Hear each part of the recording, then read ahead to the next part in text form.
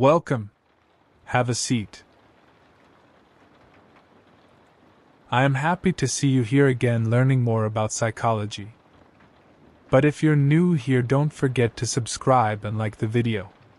Now let's start. Psychology is the scientific study of the mind and behavior. It is a multifaceted discipline that encompasses a range of topics, including cognition, emotion, perception, development, personality, and social interactions.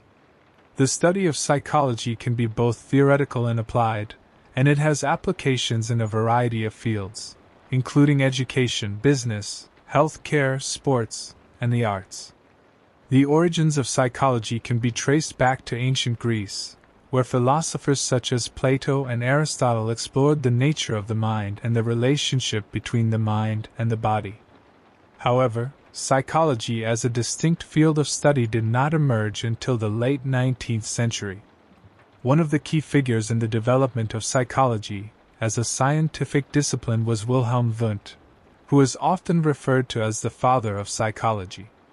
Wundt established the first psychology laboratory in 1879 at the University of Leipzig in Germany, where he conducted research on a range of topics, including sensation, perception, attention, and the structure of consciousness. Since Wundt's time, psychology has evolved significantly. Today, psychologists use a variety of research methods, including experiments, observations, and surveys, to study the mind and behavior. Some of the main branches of psychology include 1. Cognitive psychology. This branch of psychology focuses on mental processes such as attention, language, memory, and perception. 2. Developmental psychology. This branch of psychology studies how people change and grow throughout their lifespan. It focuses on issues such as cognitive, emotional, and social development. 3. Clinical psychology. This branch of psychology deals with the diagnosis and treatment of mental health problems, such as anxiety, depression, and substance abuse. 4. Social psychology. This branch of psychology investigates how people think, feel, and behave in social situations.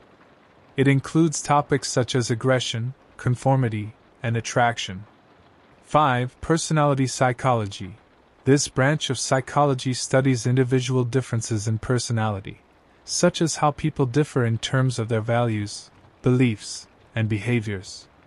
In addition to these main branches, there are many subfields of psychology, such as industrial organizational psychology, forensic psychology, and educational psychology. Psychologists use a variety of research methods to study the mind and behavior. These methods include experiments, observations, and surveys. Experiments are carefully controlled studies in which researchers manipulate one or more variables and observe the effects on other variables. Observations involve watching and recording the behavior of individuals or groups in natural settings or in laboratory settings. Surveys involve collecting data from large groups of people through questionnaires or interviews. Psychologists also use a range of analytical techniques to interpret their data. These techniques include statistical analyses, which allow researchers to identify patterns and relationships in the data. Psychology is a rapidly growing field, and it continues to evolve as new research is conducted and new theories are developed. It has applications in various settings, including education, business, healthcare, sports, and the arts. Whether you are interested in exploring the mysteries of the mind or applying psychological principles to improve people's lives, the study of psychology offers a world of opportunity.